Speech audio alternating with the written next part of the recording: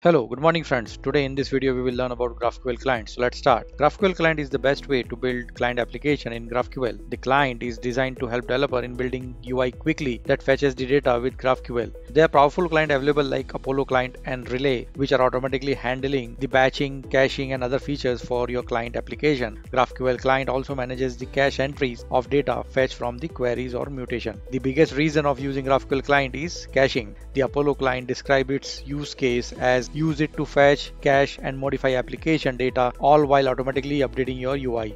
But you don't need a complex client to call GraphQL server. With Express GraphQL, you can send HTTP post requests to the endpoint by passing the GraphQL query as a query field in a JSON payload.